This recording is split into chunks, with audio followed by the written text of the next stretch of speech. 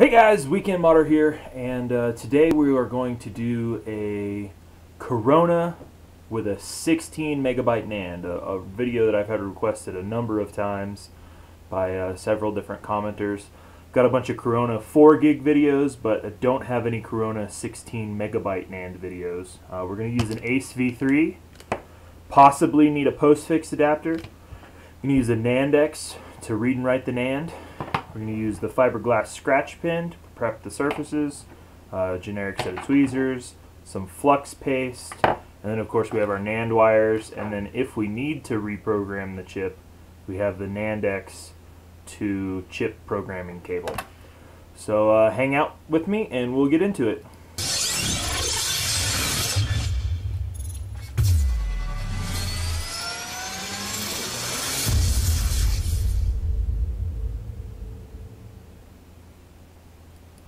Alright, so this is the console that we're going to mod, and the first thing I want to point out here is I'll show you guys the manufacture date. Let's see if I can get the focus. So 2012-03, so since that's significantly after the 2011-07, so July 2011 is the kind of dividing date for Corona versus Trinity. You can also see indicated here that it says 9.6A for the power supply. So 9.6A further confirms that this is a Corona.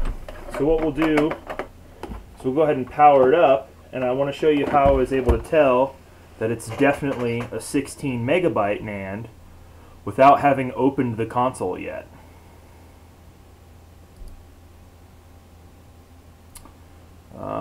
Let's see, Xbox screen, that's what we want.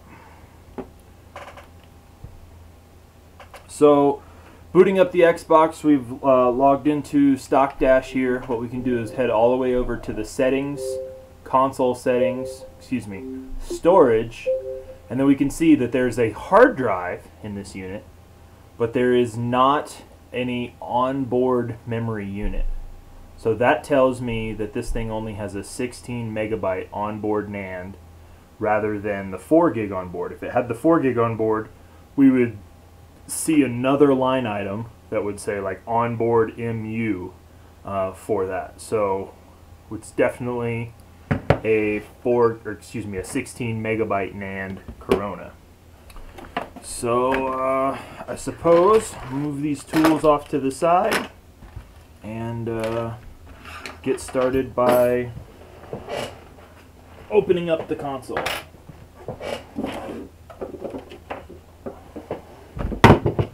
Alright, let's see here. Got a couple of cameras now, trying to improve my game a little bit. Here we go. So, faceplate first. Man, the whitewash and stuff adjusts pretty fast on these cameras. Leesville Gang. This is the console of one Benjamin K. So, I don't know. If you're Benjamin K, it's your console. Wi-Fi module out of the top.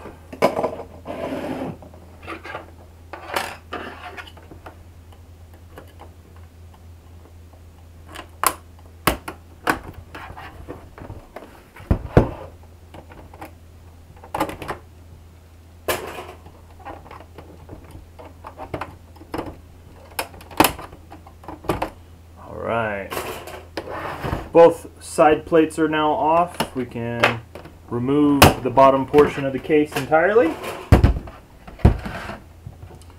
Next step are all the screws. Let's see, maybe you guys could get a better view. Sorry, I know sometimes I'm putting my hand directly in front of the camera. But I think you guys could figure out.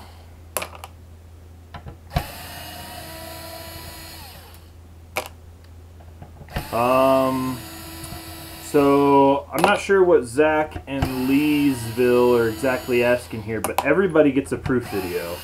Not everybody gets a tutorial made out of their console. So if you send in your console or you purchase a pre-modded console, everybody gets a proof video, period. But that's just showing the console after it's modded.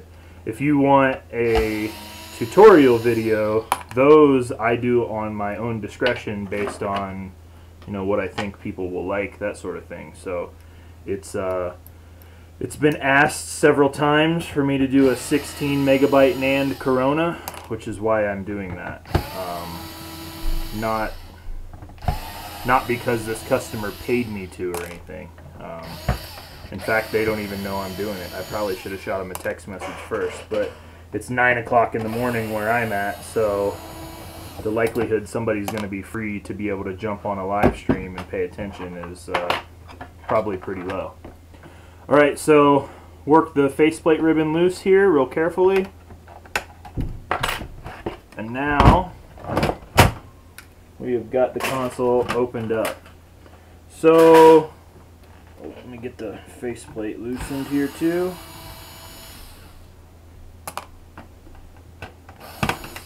Usually I do the case disassembly off camera, but why not? Alright, we can pull out the hard drive, remove the fan cowling, remove the front little DVD tray, remove the hard drive caddy. And that's really all you have to pull out in order to do your RGH. These wires here, I like to just kind of tuck between so that they're out of the way like that. Now, here we go. The next thing to look at is the Nand headers here, because there's a couple little important bits. The R2C6 and R2C7 points, you can see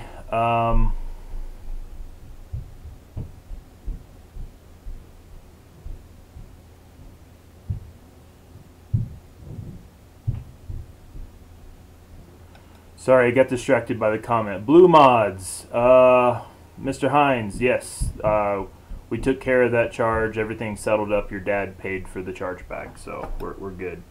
Not that a live stream is maybe the best time to check on that, but whatever.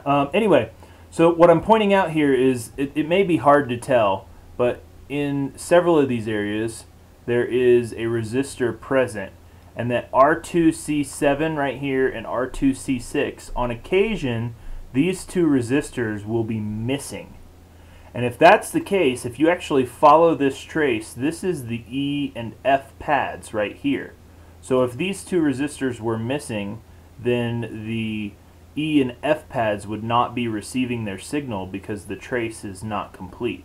So if they were not already there, we would need to bridge those pads, either with a little tiny bit of wire or just a solder bridge, whatever. Additionally, if they were not there, that would be a good indicator that we would possibly require a postfix adapter. Because they are here in this console, that tells me that there's a really strong probability we will not need a postfix adapter. Therefore, we'll double check that when we come to that portion of the video here. So, alright, so let's swap in camera left and get this one out of my way for the moment. Alright, so the first thing is going to be using the fiberglass scratch pen to prep the surface of these pads. So I'm just scraping off the top little layer, and you can see, you should be able to see and tell how much shinier those pads are versus the ones on the right. So this is the one I've already prepped versus the one that I haven't. It's got kind of a dull look to it. Taking off that first layer of stuff will allow you to have your solder stick much more thoroughly.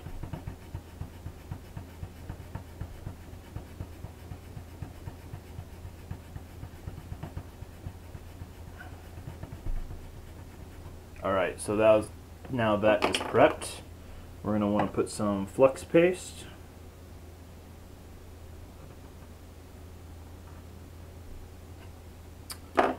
And then I suppose let's show you where within JRunner that the reference image is here. So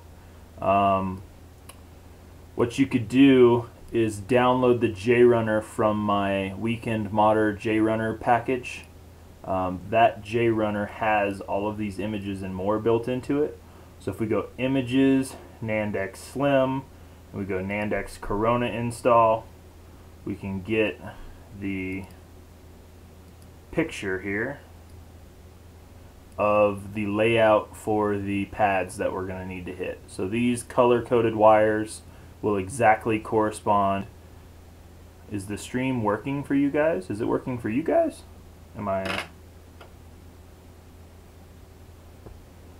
Is it buffering? Yeah, it looks like it's stuttering here. The stream health says good. Stream won't load. Huh. Yeah, I see it frozen too.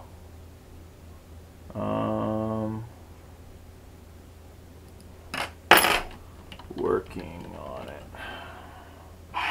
Let's see. What do we need to do?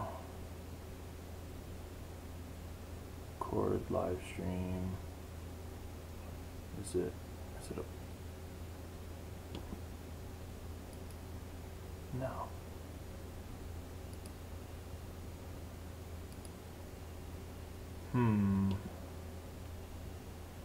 I don't see anything else uploading.